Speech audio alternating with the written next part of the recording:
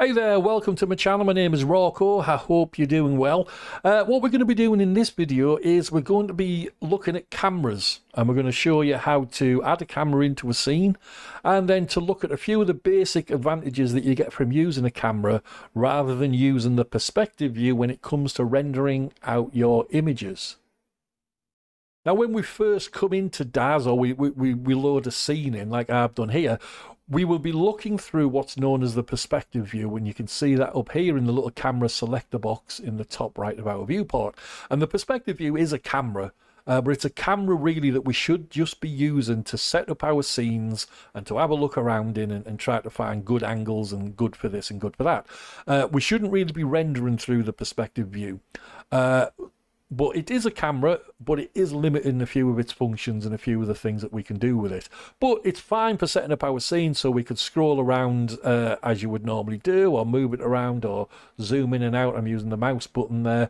And we can set up our scenes and our models and our environments like what I've done here, where we've got our model. She's all suited and booted and ready for war and ready for action and ready to be rendered out. But for us to do that, what we're going to need first is we're going to need to add a camera into our scene, and this is the first thing that we're going to do.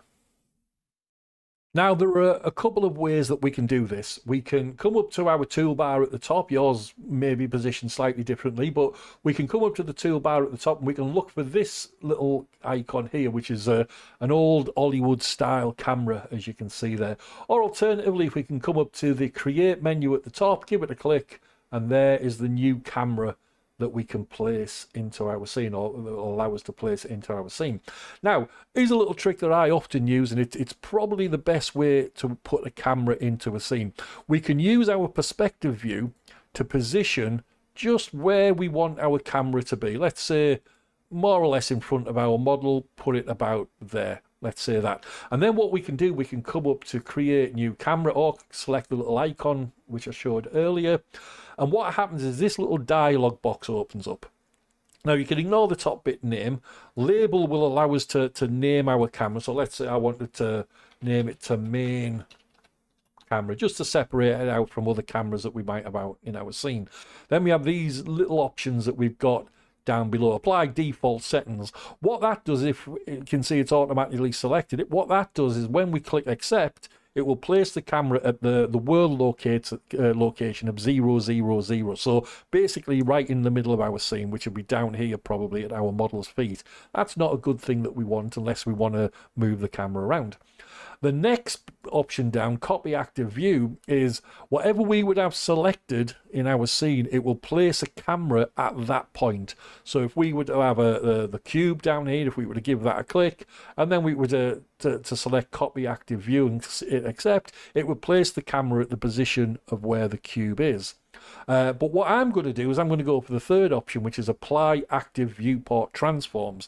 And what this does, it's going to put the camera right where we have our perspective view right now, so that it will encompass the same images or the same dimensions that we can see in the viewport where we're looking through the perspective camera. So if I hit now accept on that, you can see that these four little diagonal lines and this little dot has appeared. What they are is that's just to say that we're looking at the camera. So if we were to scroll back with our perspective view, you can see that the camera that we've just added into the scene was at the position where our perspective view was at just a moment ago. Now, if we were to look up into our scene tab up here, you can see the camera that we've just created up here. We called it main camera, and you can see it there. And what we're able to do, we're able to move that camera around like we could any other object in our scene. As you can see, it's selected, and we've got the gadgets that we can use to move it around if we so wish. I'm going to take it back to where it was, because that's where we'd set up just by hitting Control Z or Control Z and undoing our actions. So it's just like any other object in any scene, and we can see it right there pointing at our model. Now, if we want to look through that camera, we can come up to the selection box up the top where it says perspective view, give it a click, and there you can see the main camera now listed in our views, in our cameras that we can look through. And if we give it a click, we can see then it's in the position that we were at with our perspective view when we set that camera up. And that is all there is really to adding cameras to our scene. If we wanted to see what things look like through that camera, we can come up to the little icon next to the camera selector, come down to NVIDIA Iray if you're able to run Iray, and give it a click. And there is our scene through the lens of a camera.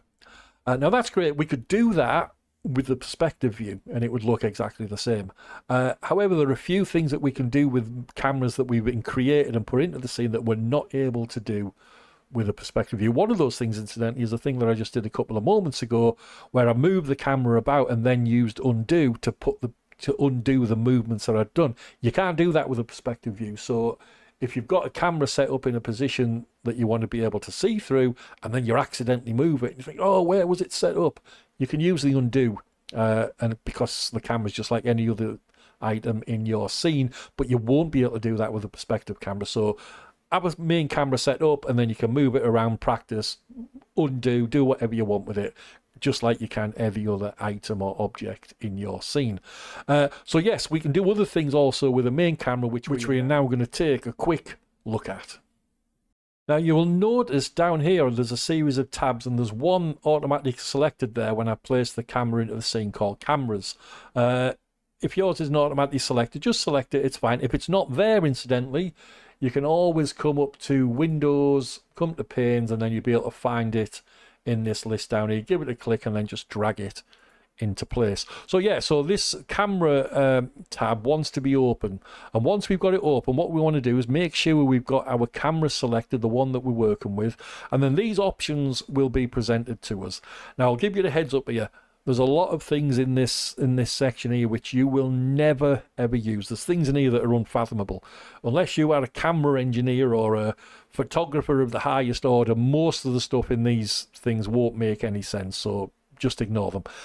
The ones that you want to be taking note of are the one that I've got highlighted there, camera, the headlamp one, and also this one called dimensions. I'll quickly have a word on headlamp. You'll see up here it says headlamp mode auto.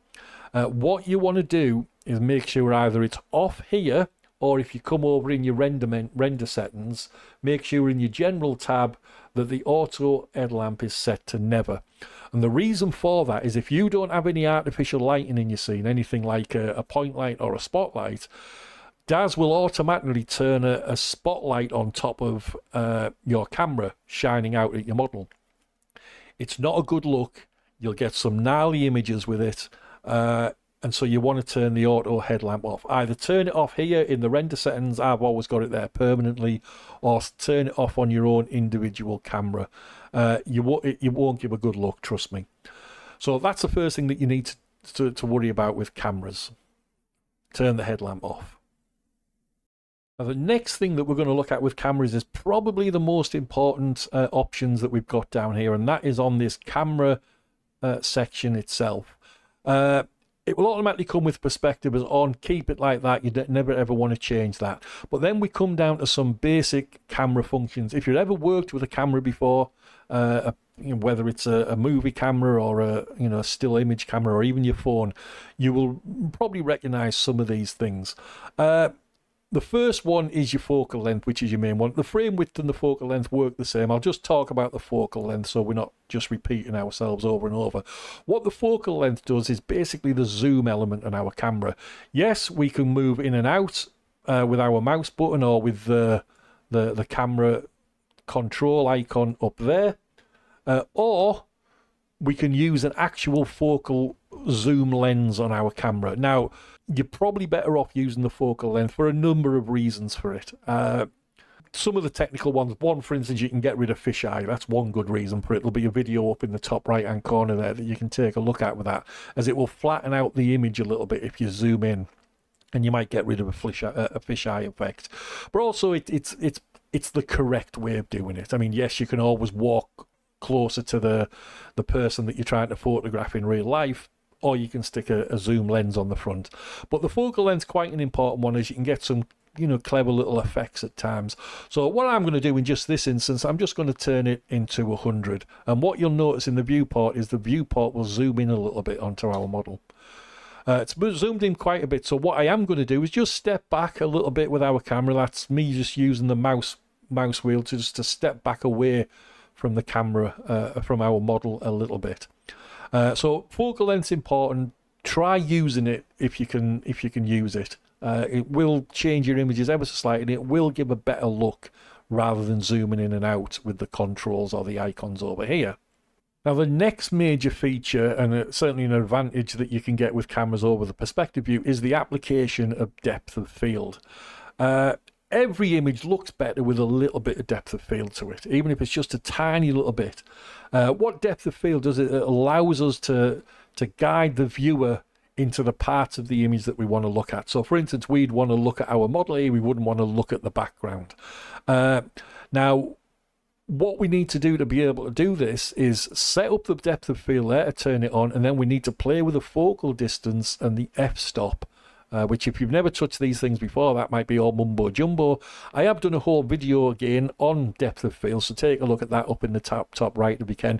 But I'll briefly just have a quick glance at it here. So what happens is if we turn depth of field on and keep your eye on the viewport for a moment, everything's gone blurry there because the focal distance is set at something where, set at a number or a value that means that our model isn't in focus. So what we need to be able to do to get her into focus is click on the drop down, just pop into our perspective view again, and if we just scroll around slightly, again make sure you've got your camera selected, you can see we've got our model there, and we can see we've got this little thing over here. If we just zoom a little bit further over, okay, just the background's in the way, but you can see it's like there's two planes. There's a plane here, this front one, and then there's this plane at the back.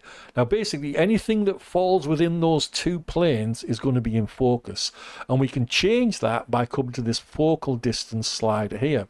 If we slide it in this way, you can see these planes are now moving back towards our character. Again, I'll just center her up a little bit, so we can position those planes exactly where our character is. And if we look around, you can see she's contained now within this funny shaped rectangle that exists. I'll get her more or less in the center. She's now placed within that focal zone, within that camera's, you know, in that box or in that focal zone of the camera. So if we now come back to our camera, you can see that she's now back in focus.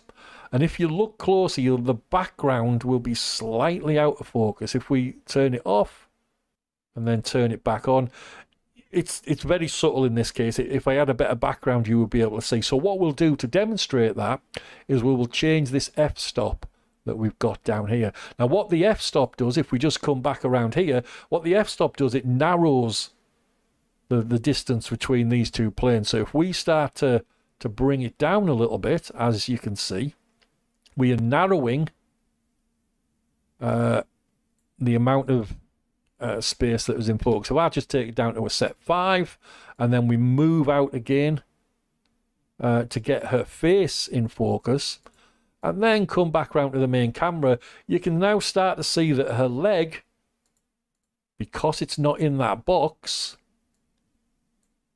is now slightly blurred, slightly out of focus. And what we're doing, the parts that were in that box, where a face was, for instance, is now in focus, and it's drawing our attention, it's drawing our eyes to the part that we want our audience and our viewer to take a look at. Again, anything within those two planes will be in focus. Anything in front or behind will be out of focus. A leg's behind, and so it's slightly out of focus, as you can see there, and it makes it a little bit of a better, more impressive image to look at, rather than with depth of field turned off compared to depth of field turned on. Makes it a little bit more stand out. Now a final little thing that I want to take a quick look at under cameras is this dimensions tab that you can see here. What this does, it opens up this little window, use local dimensions. If we click that to on, you can see something's changed there, where I'll get onto in a minute, but you can see that we've got an almost copy of what we've got over here in the render settings. Now what we're able to do is to set this individually for each camera. So in this particular camera with main camera set, we can see it's got an aspect ratio of 3, width and a height of 2. That's why we're getting this slightly rectangle viewport. If we turn local dimensions off, you can see it now defaults back to this one up in the render settings. But when we put local dimensions on, you can see that we've got a different setup there in our dimension. It's based on these local dimensions rather than the global ones that we set up in the render settings. So we're able to set up our camera and our view in any way that we want. Now there's a little bug in this. If I set it into my standard aspect ratio that I tend to go with, which is a 13 height and a 10 width, as you can see, it never really worked correctly. What I have to do is you have to use the little boxes just to adjust it correctly. It is just a little bug that hopefully it'll get sorted out in a future version of DAS. And what I want to also do is set in my 4K resolution in this aspect ratio that we've got. So now we've got this individual viewport that you can see, which only exists with this camera. If I come across back to perspective view, you can see we go back to that square one that we had earlier, and if we come back again onto main camera, it's changed it into there. Now the useful of that is if you have multiple cameras set up in one environment and you're going to have multiple different viewpoints of the same scene, you can set all the cameras up separately to have their own aspect ratios, their own dimensions, their own this or that, if you so wish. It's a little time saver. It's a little thing that not many people know about, but it's why I probably wanted to mention it here. But the main thing that you'll look at, as I mentioned, is this camera setting to be able to set your depth of field and your focal lengths of your images. And that's it, really. That's it with cameras. As I said, there are other things here, like in blades or in lenses. I mean, I've played around with these things. I've never seen them do anything. They possibly do, and, you know, if you're a camera engineer or you know all about cameras and photography, you know, please, by all means, drop down in the comments below what these things are and how they work, because I've never been able to figure them out. But that's it. Cameras. That's how you put one into a scene. That's some of the options that you can play around with and the benefits that you play around with. Thank you for watching. Thank you for getting to the end. If you got any questions or any comments you'd like to make, drop them in the comments down below and I'll get back to you as soon as I can. Give the video a like and a share so other people get to see the video, and if you haven't already, subscribe, and I will thank you very much for that. So for now, I'll catch you later. Bye bye now.